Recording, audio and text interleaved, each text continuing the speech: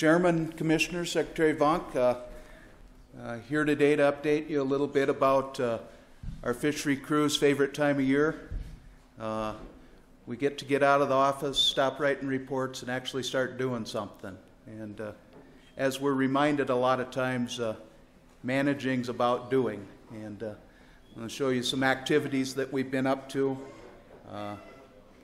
of our spawning and stocking. And it's a very important management tool for us. One of a few options that we have to manage fisheries. And some, simple question, well, why do we stock fish? And one of them is to supplement existing populations that might not necessarily produce enough fish on their own. We talk about recruitment, and whether it's from spawning, actual reproduction, or a bottleneck for some other reason, fish aren't provided to the anglers. So we can supplement those populations with some stockings. And of course, it's fewer nowadays, but there's always newer waters created. Take the opportunity to establish fish populations. And we have a chance to try new species once in a while. And I think some of you have heard about our proposal for Atlantic salmon that we're exploring and have asked some questions about from the public. That would be an example. One of the huge uses of stocked fish as a management tool is our urban fisheries. I know you've heard updates in the past about Family Park Pond in Sioux Falls, and we manage that largely by not only stockings of catchable trout, but from trap and transfer operations where our crews go out, actually trap fish, adults, stock them into those waters, and we have an instant fishery, very popular. The usage on some of those fisheries is just incredible. Another thing that we're involved with, but is mostly a federal hatchery responsibility, is the stocking of threatened and endangered species. For example, the pallid sturgeon down below Gavin's Point Dam.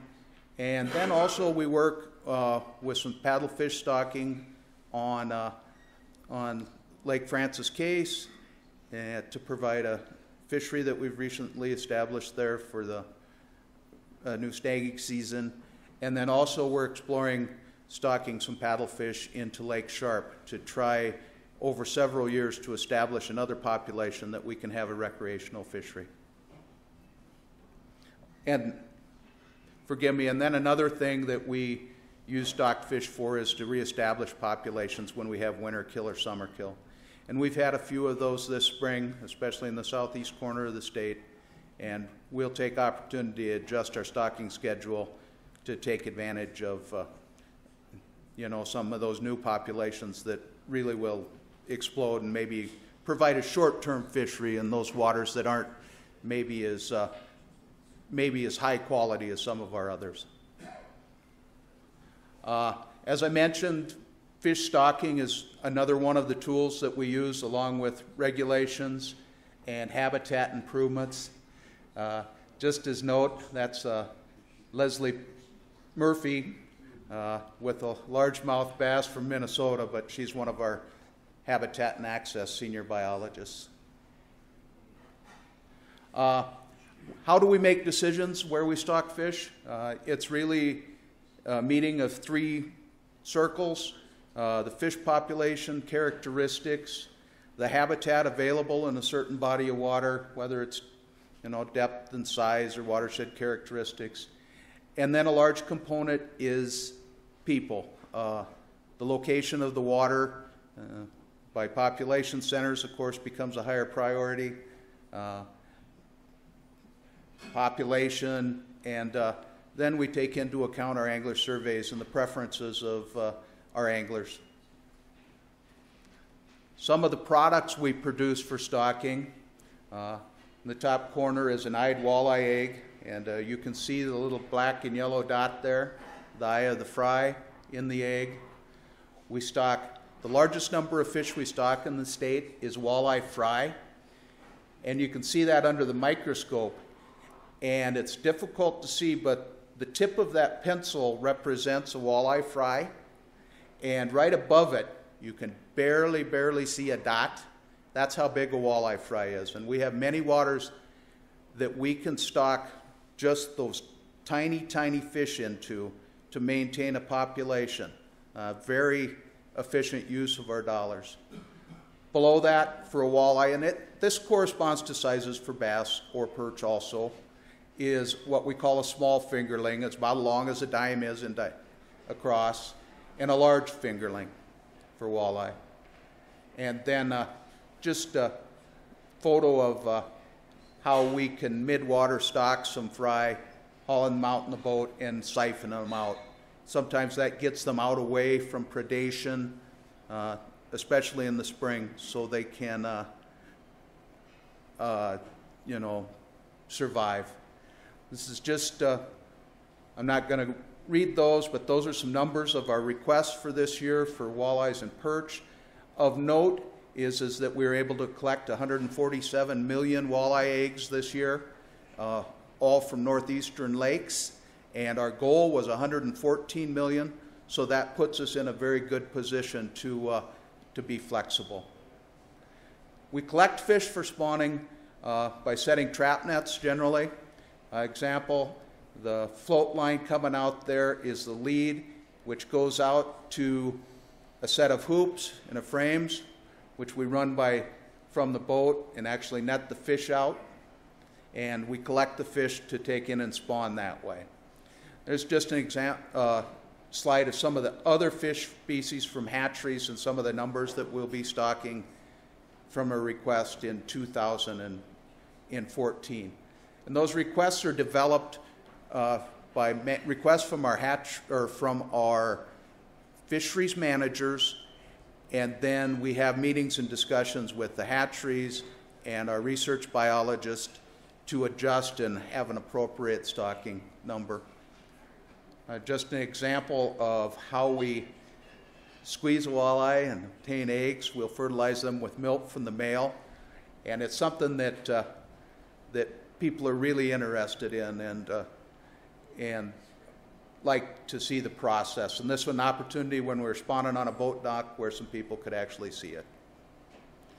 The other tool we use is trap and transfer, where we catch fish from wild populations and transfer them to lakes where populations are lacking, or these urban fisheries. Just some examples of the numbers that we use. And off to the side you'll notice it says natural rearing ponds. Those are some ponds that we'll stock walleye fry in the spring, and then go in the fall and harvest them. And those fish can be from 6 to 14 inches and are 6 to 10 inches, and are work very well in some of our lakes that are of limited reproduction quality. We also stock cold water fish. By this I mean trout and salmon, and that's the size of the products that we use. Chinook salmon fingerlings, rainbow trout fingerlings, which we've gotten away from to a large degree, and then our 11 and 15 inch catchable program. And there's Chinook salmon, which is kind of a size of a 1-year-old Chinook salmon, and we do stock about 50,000 of those every fall in Lake Oahe. And Lake Oahe is the only water that we manage for salmon right now, and probably the only one with the potential to do so. The trout hatcheries are different for getting eggs. We get our trout eggs primarily right now from federal fish hatcheries, and they're delivered overnight as eyed eggs right to the door by FedEx. And then we do spawn Chinook salmon on Lake Oahe from adults returning to the rearing station there, transport the eggs back to the hatchery, rear them, and bring them back over to stock. And that's me when I was quite a bit younger. Our run last year was not so good. We relied on eggs from North Dakota, and I'll have a slide of what we've stocked already this year for Chinooks. We anticipate a little bit better run, but our Chinook run is way dependent on our smelt population, and we don't know just yet what we're looking at for improvements in that. This is a cold water request for 2014 from some of the different species and where they come from. Gavin's Point Hatchery helps us out every year with a few catchable rainbows that the federal guys stock in some of our East River places where we manage urban fisheries with some trout. So far, in 2014, like I said, we collected 147 million walleye eggs. They're incubating at Blue Dog Hatchery right now, and we're very happy with that. Perch spawn has started off a little slow. As of yesterday morning, we had 2 million perch eggs in the hatchery. We're looking for about 41 million, but that's very, very dependent on water temperatures and weather, and we'll adjust as we go, and if we can't get as many perch eggs as we need, we'll probably make an attempt to trap and transfer more perch. We do have a program where we manage some waters in South Dakota for muskie. Primarily ones are the West 81 Lakes and Lynn Lake and Amsden Lake, and we do try to sample those populations every year, and we did sample 128 muskies this year. Most of them were from Lynn Lake up northeast. And just an example of sometimes the weather conditions we get to work in the spring. And sometimes it's beautiful and the water's like glass, and sometimes it's like last Tuesday. Most of the time. Yeah. Here's just an example of a photo of a net on Lake Oahe when we pulled it. You'll notice there's a lot of walleyes in there, but there's a buffalo and a carp, and they had one net on the southeast corner of the state that they pulled up, and it had over, they estimate, 1,000 pounds of bullheads in it, and that's quite a job getting those out of there for the guys. So far, these are the numbers of fish we've stocked. We have stocked 500,000 walleye fry already that they had extra from Gavin's Point Hatchery. We were able to put them in Lake Campbell. And then just some numbers there. Trap and transfer numbers. One thing to note is the gizzard shad. We do use gizzard shad as a forage fish. Those fish were trapped out of Angostura down here and then transferred up to Ormond and Shade Hill. They'll spawn and they'll help provide a good forage base up there, and we've had good success with that on those western reservoirs.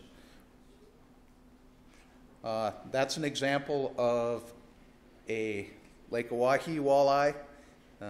Have to say that we may not see as many of them this year, but they're coming around, I think. We'll get some forage back.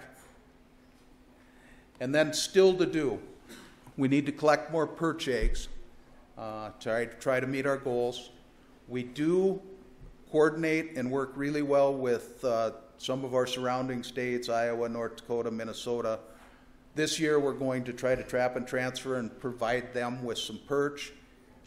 In turn, and every year we get muskie fingerlings from Iowa, which we use in those lakes that we manage as musky waters.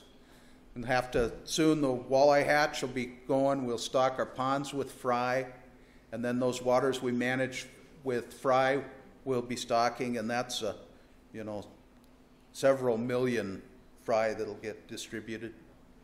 And those small fingerlings will be harvested out of ponds at Blue Dog Hatchery and stocked in June. A few of those will go back into the hatchery ponds and get harvested in August as larger fingerlings. And then finish our trap and transfer stockings from those requests. One thing I'd like to mention is that our stocking and spawning operation and all of our fisheries operation is a cooperative effort with the regions and our aquatic staff and even other operations staff helps us out, and we have a bunch of good staff, and it wouldn't go so smoothly as it does without them. Any questions?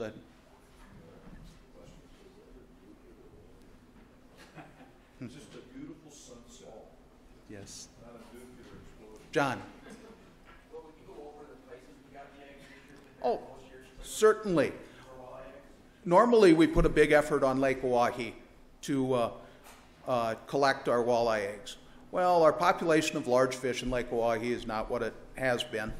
So we worked in the northeastern lakes of Lynn Lake, Brush Lake, in the southeast, Indian Springs, Swan Lake. These lakes have incredible walleye populations right now, and a real bonus is that they're close to Blue Dog Hatchery, so we didn't have to fly any eggs, which is we probably saved $40,000 by not having to do that. So, those fisheries are something to get out and give a try. They're really, really incredible right now. Thanks for the reminder, John. Questions? We will. Well done. Okay, thank you.